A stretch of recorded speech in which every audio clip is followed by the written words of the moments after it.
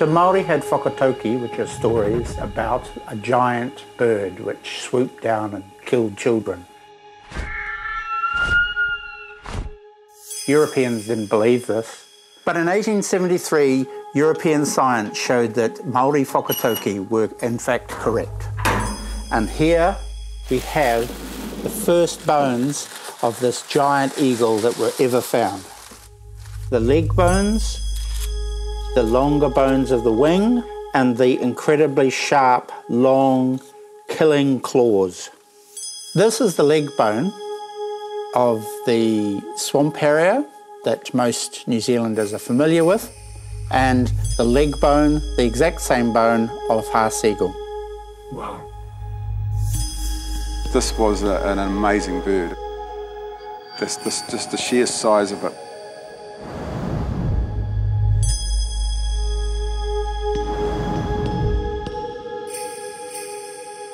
This is an eagle which not just large in wingspan, but also in sort of sheer bulk and size and muscle.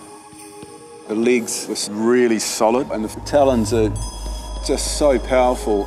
Couldn't have carried the weight of a full-sized human, but definitely could have carried a baby. And we know that they predated moa, one of the largest birds that ever lived.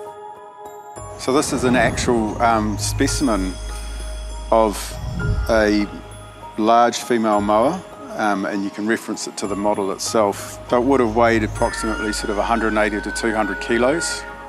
And these are the actual puncture marks of the talons of the Haast eagle within the pelvis. To punch through the muscle and the bone is quite incredible. It would have been just like a great big stone being dropped on you with some talons to also sort of rip you apart. They were only found on the South Island, which is really quite remarkable, that such a small island could have held a population of such a gigantic bird. We've only got about 50 to 100 individuals in museums worldwide, and in the landscape they were also very rare, with possibly only less than 1,000 pairs alive at any one time. The nearest relative using DNA is undoubtedly the little eagle of Australia.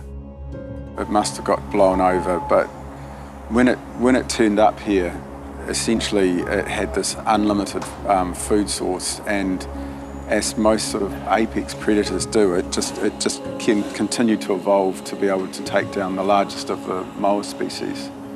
Would have had a little bit of competition at the start with a bird known as the adzebill, which was the ancestor of the weka, which was like a giant rail, but it quickly probably outstripped it and became the top apex predator.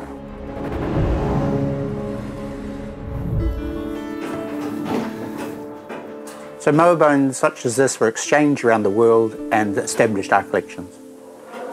And here we have one of the very few objects made from the bone of a Pouākai that has been used by Māori to make holes in seal skin. This was found at Wairau Bar, which is the oldest Māori site in New Zealand, up in Blenheim, yeah.